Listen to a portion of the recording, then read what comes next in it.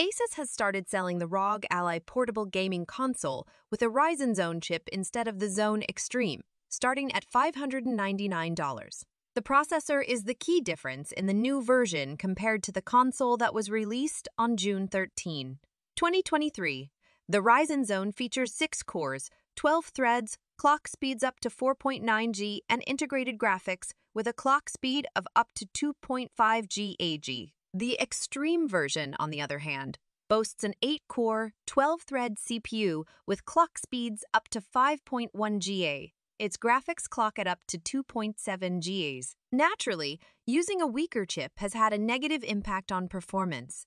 The new version of the ASUS ROG Ally is not only weaker than the version with the Ryzen Zone Extreme, but also falls behind even the Steam Deck. The gaming console features a full HD display with a 120Hz refresh rate and a 7 diagonal. The battery has a capacity of 40 Wh. It comes with 16 GB of RAM and a storage capacity of 512 GB. The ASUS ROG Ally is priced at $599.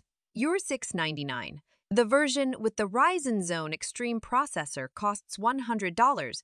$100 more, while the Steam Deck in a similar configuration is priced at $649. $679 also and $179.